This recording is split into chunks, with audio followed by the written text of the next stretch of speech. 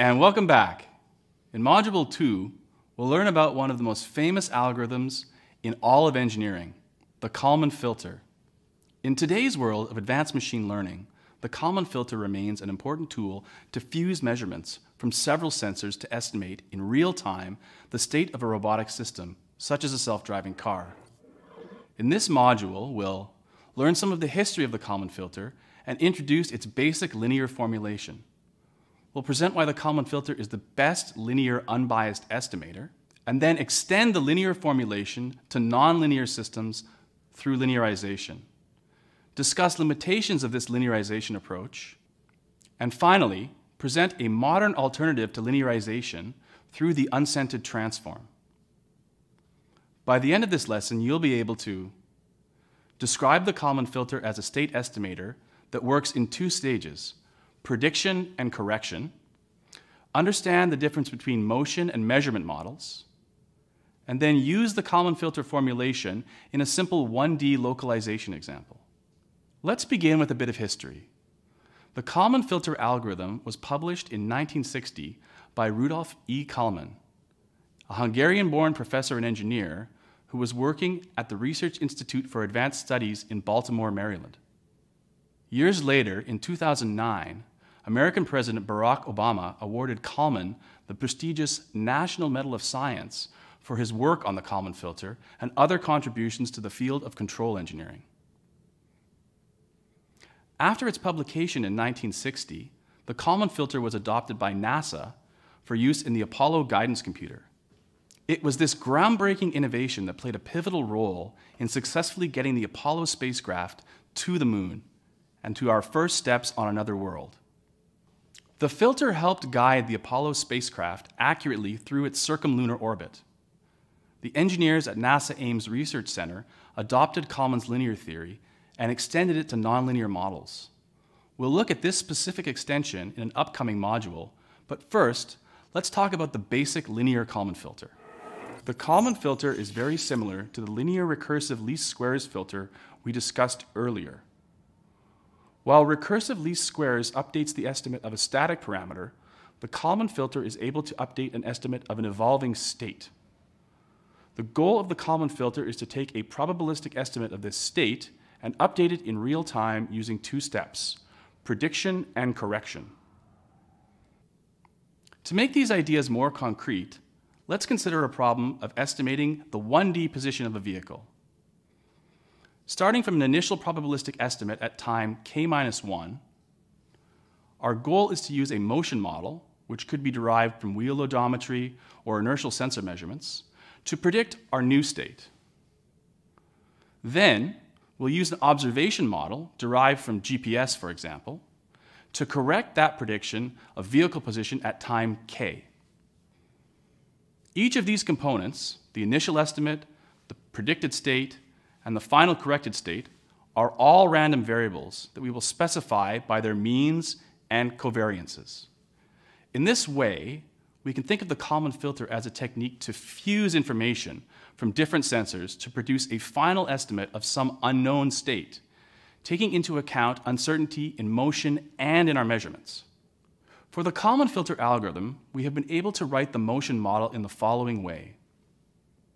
The estimate at time step k is a linear combination of the estimate at time step k-1, a control input, and some zero mean noise.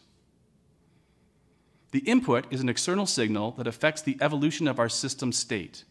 In the context of self-driving vehicles, this may be a wheel torque applied to speed up and change lanes, for example. Next, we will also need to define a linear measurement model.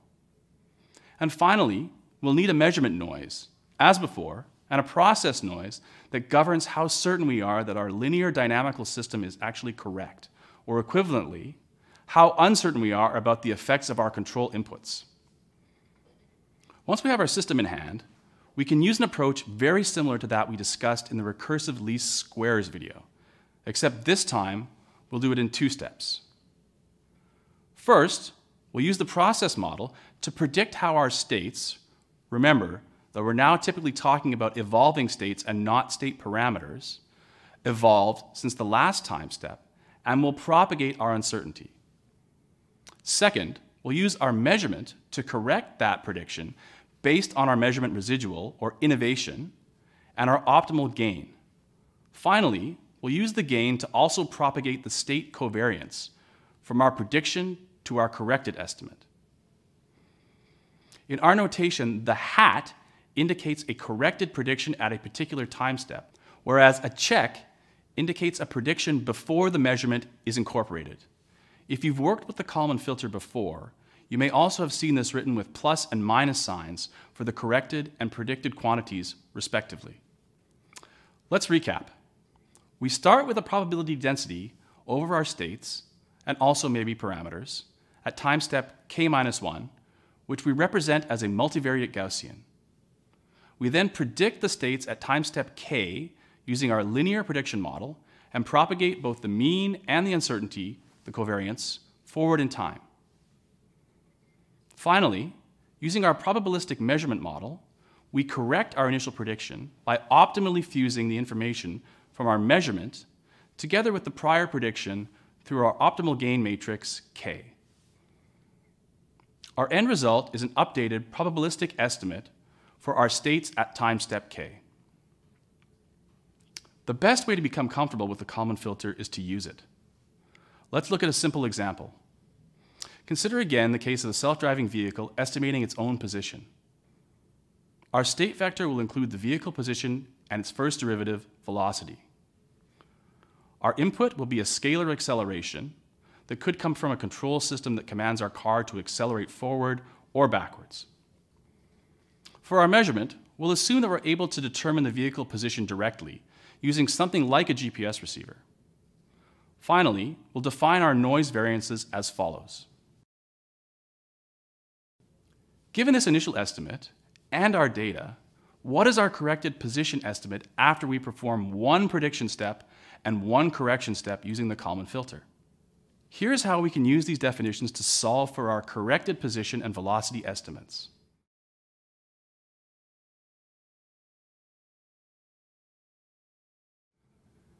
Pay attention to the fact that our final corrected state covariance is smaller. That is, we are more certain about the car's position after we incorporate the position measurement. This uncertainty reduction occurs because our measurement model is fairly accurate. That is, the measurement noise variance is quite small. Try increasing the measurement variance and observe what happens to the final state estimate. To summarize, the Kalman filter is similar to recursive least squares, but also adds a motion model that defines how our state evolves over time. The Kalman filter works in two stages. First, predicting the next state using the motion model, and second, correcting this prediction using a measurement. But how can we be sure that the Kalman filter is giving us an accurate state estimate? In the next video, we'll discuss a few appealing theoretical properties of the Kalman filter that have made it such a staple in the engineering field.